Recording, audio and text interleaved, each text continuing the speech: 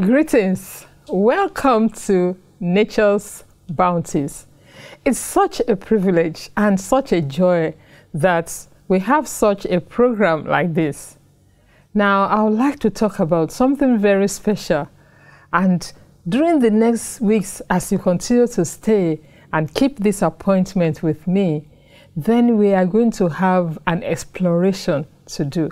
But let's ask the Lord to bless us before we continue. Dear Heavenly Father, we pray that your Holy Spirit will guide our minds as we explore the things of nature so that we can be blessed and also be a blessing to others. Bless us now, we pray, in the name of Jesus. Amen. So what's on top of my mind now? It's something that really is a great blessing to humanity. And what's that? Water. Simple? Yes, water. There is power in water, and that power we want to explore so that we can use it for our healing and for the healing of others that God will bring along our path. The wonders that water can perform, I tell you, it is beyond our human comprehension.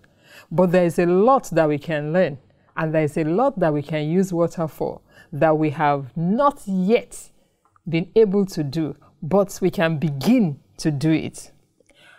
What is it about water? How can water make man whole? Man is weak, man is sick, man needs help, and there is water. God has placed many simple things in nature: nutritious food, sunlight, fresh air, non-poisonous herbs, rest, trusting in Him. These are wonderful, simple things that God has placed in our hands, even moderate exercise. Now, the elements that we need to live, these are all contained in all these simple things that God has given us.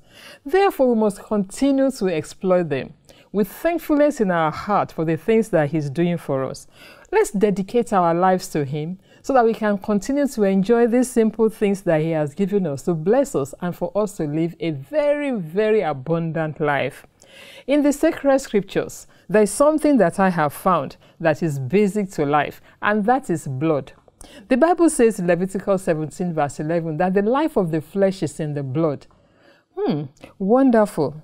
The life that we have, it's not in the heart, it's not in the lungs, neither do we have it in the limbs, the tissue, the eyes, and any or other parts of our body, but the life of the body is in the blood. Because it's the blood, the fluid that carries all of the life-giving things, the nutrition that we need, the oxygen that we cannot do without in very short time, and then getting rid of the waste to help us to live life to the fullest. Because without removal of all of that, even the nourishment itself will not be of the best benefit to us. So what has water got to do with all of this? First off, I'm emphasizing blood because the life of the flesh is in the blood. In Bible times, when God was directly involved with His people, He told them, do not eat blood, do not eat fat, when He allowed them to eat flesh. Even in doing that, He said, don't eat the blood. Why? Because the blood is life. Now, water and blood are very essential elements that we will use to help us have life by using water. Because water is going to work with the blood, the life-giving fluid in our body that will help us to help the body to get back to where it's supposed to be. There is precious things in life, and many of those things are simple. The most precious things actually are very simple, and there is where water lies. We will not forget to remember the fact that it is the life of Jesus Christ, the blood that is given for us for the atonement of our sin and to bring us back in one with our Father, our Heavenly Father. Now, blood. We can see, as I just gave a few examples, of how important blood is. Blood rapidly moves through our entire bodies to help us to have life. It is what carries the cells, the red blood cells, the white blood cells, the hemoglobin, to get to all the cells in the body to help the body to be in the best of health. The heart, for instance, is very important, but it's only a pumping machine when we come to think and to assess the role of the heart. The brain itself will do all its work and can do all its work when there is nourishing blood supplying oxygen and all the nourishment needed for the brain. Why not keep the heart with all diligence? Because out of it are the issues of life. That's in the Bible, in Proverbs chapter 4, verse 23. Therefore, we want to talk about all of these things so that we can see how we can tap these resources to the best that we can. The blood and the water. Those two are very important. When we use water, we are actually going to tap on the properties of the blood. Now, let's look at this important fluid, the blood, first of all. Just to mention a few things. I'm not a, how do I call myself? Somebody that studies blood into details. But just to know that at least there are some elements in the blood. The red blood cells, for instance, very, very important in terms of sending the nutrition that will be needed to feed the cells. It's the carrier of nutrition and oxygen.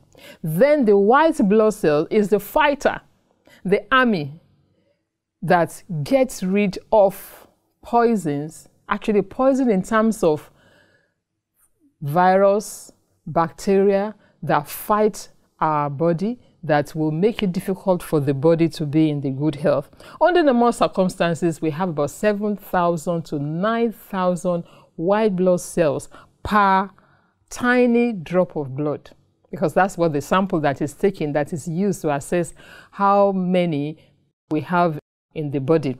But when it's time to fight, white blood cells will increase to 15,000 to 25,000 per drop of blood that is taken for sample. But all in all, there are about 25 trillion blood cells in the body. If they lay them end to end, they will reach 4 times around the whole earth. Isn't that amazing? Now, this is the healing power of the body. That's why we want to look at it a little closely. Though we may not be scientists as such, we may not be studying all of the details of how the blood work, how the cells, how they do their work and so forth, but just enough for us to understand this very important part, how to use water for healing of the body. When we talk about blood and water, especially blood, there are 2 great limitations. And because of these 2 great limitations, we will use water to help the limitations. The first one is that there isn't enough blood. Really? Yes, there isn't enough blood to serve the purpose for which the body needs the blood for. Because there's just certain amounts of blood, therefore the body will need to circulate them constantly and evenly and flowing very fast to the need of the body. When we look at it that way, there isn't enough blood. The second problem is that blood tends to congeal where there is a problem in the body. In fact, as a side note, if you have problems anywhere, and I have learned this very quickly as I was learning all of these important, simple things of nature, that if there be pain in any area of the body, it is a signal that there isn't enough blood circulation in that area. What it means is that when blood is getting to that particular place, it's not going in, supplying the nourishment, removing the waste on time to allow new, refreshing blood to come to that place. Therefore, just keep that at the back of our minds that whenever there is pain, what can I do to improve circulation to that area to relieve the pain? That's a very important thing. So blood tends to congeal, blood tends to pool in a particular place where there is damage or where there is problem. So in order for blood to flow properly, we will need to give it some help. We will need to bring a larger quantity of blood to that place to give it nourishment, to give it oxygen and all that is needed. And what has been found simple method to help is the use of water. It is called water therapy or hydrotherapy. And in the next few weeks, I invite you to join me to help you and help ourselves to see how we can use this simple thing of nature, water, to help the body get back to how it should be working. The wonderful thing about nature is that its state can be altered very easily. Water can become hot, water can become cold, water can become iced, water can become steam. Because it's able to change shape, is able to change its position in terms of flow to one area or the other, and because it can produce what is called latent heat, it can retain enough heat long enough to use the effect of that heat. And water is so versatile. It's so wonderful. Then there's nowhere one can live. You must have water there. It's not possible to live in any place without water. Why? We ourselves are made of water. 70, 80 to 90% of most parts of our body is filled with water. Water can retain heat and cold better than any other common element that we have around us. So it's one of those things that we can easily get. Water, like blood, is a very special gift from God.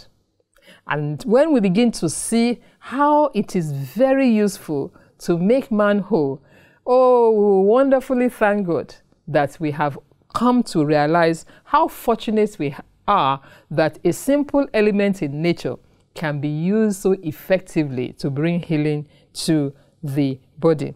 How do we then intelligently use water? That is what we are going to explore, because if we can intelligently use water, it's abundant. The whole planet is filled with water. More than 75% of this earth is filled with water. 70% at least of the earth's surface are oceans, rivers, lakes, and underground we have water also. In the air that we breathe, we have water. Therefore, because of its abundance, it's one of those things that we can easily get to lay our hands on to help us in healing.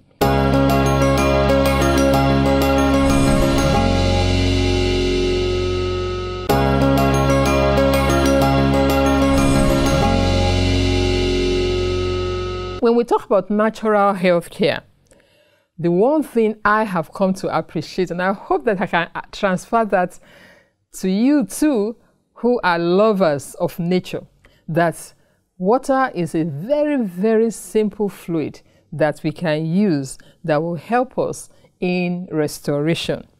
It can be used for both old and young. That's another wonderful thing about it. Yes, there are some precautions, and we are going to talk about those ones. There are some things that we need to do, and we are going to show how exactly they are to be done, so that we do not make any mistake, so that we do not take any things for granted. Because you see, when we talk about simple things of nature, they are very, very powerful. And it will be demonstrated enough that we can see how powerful water is.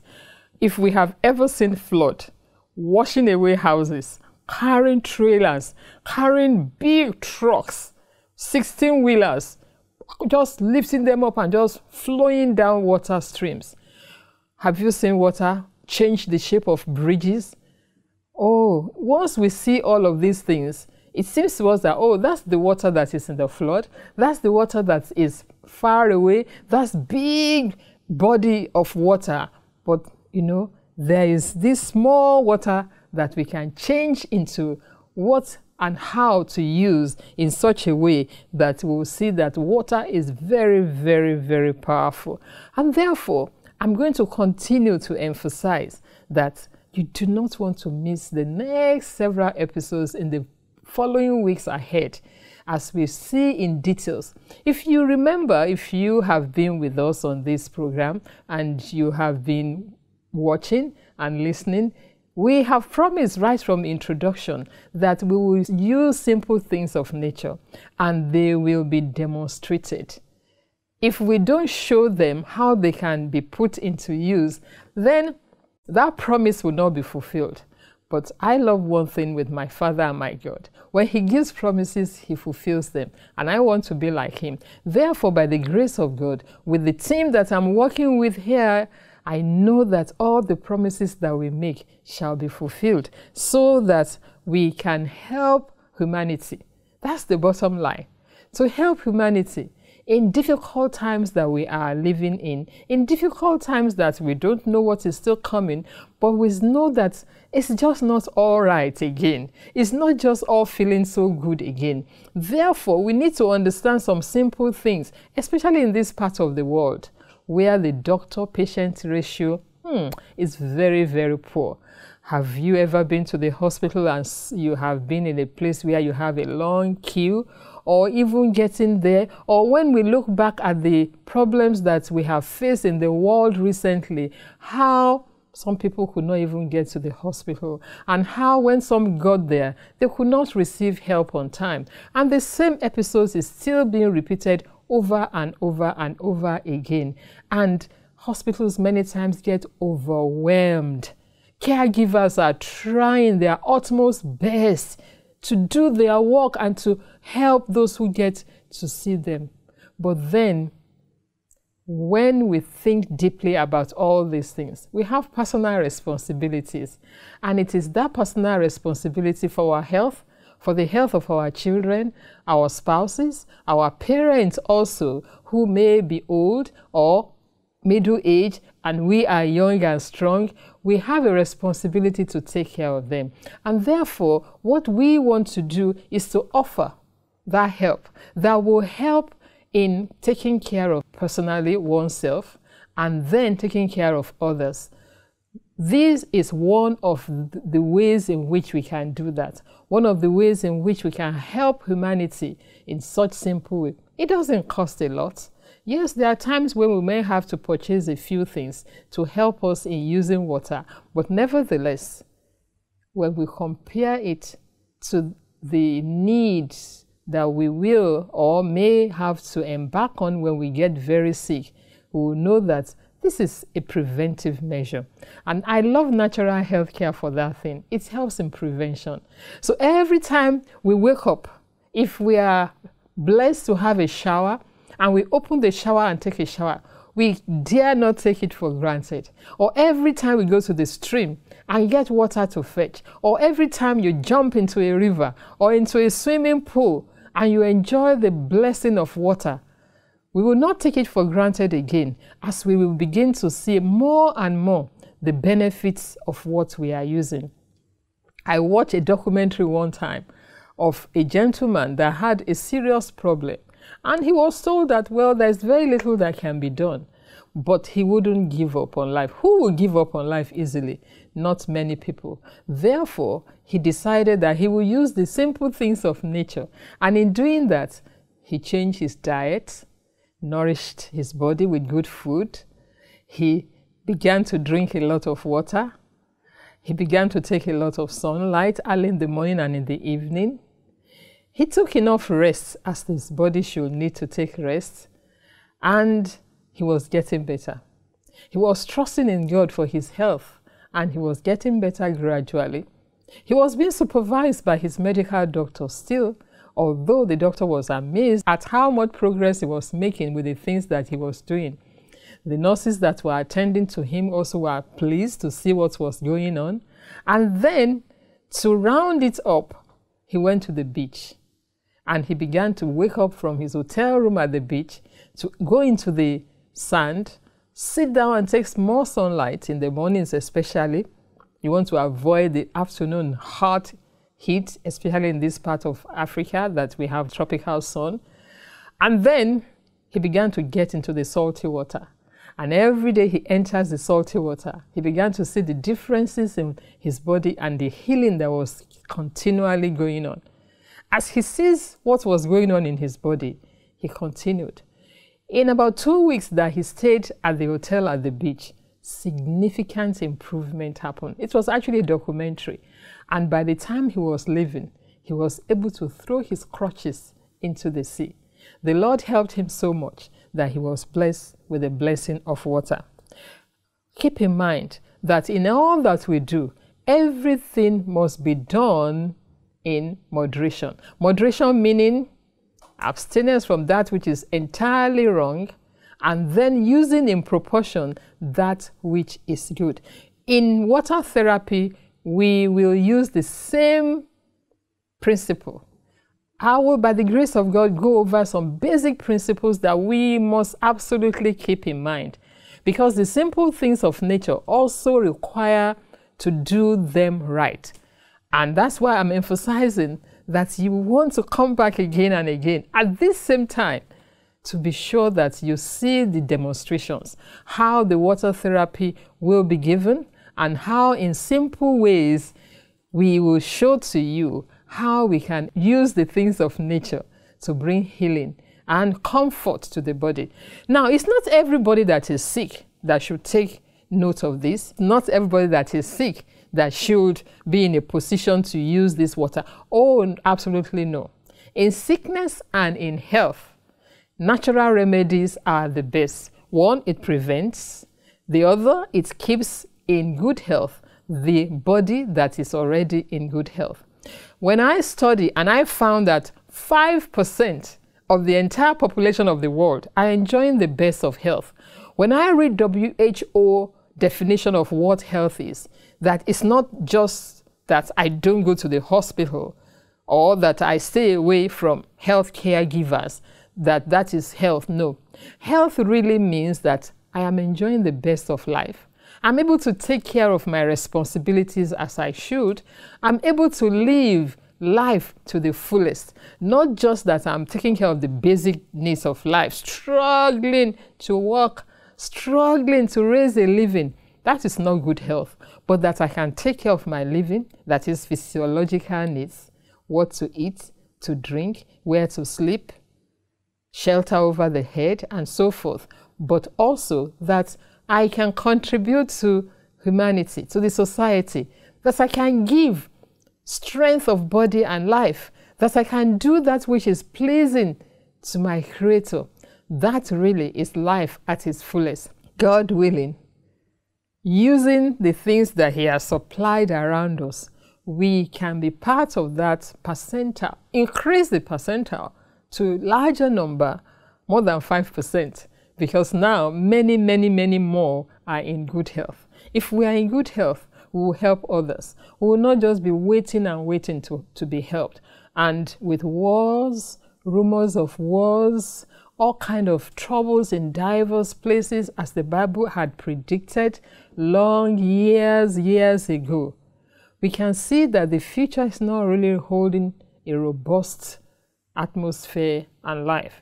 But as the author of a book put at his title, when the going gets tough, the tough keeps going. I loved it when I read it. So we want to remain tough in difficult times. And the way in which we can remain tough is that we have some techniques. We have some knowledge.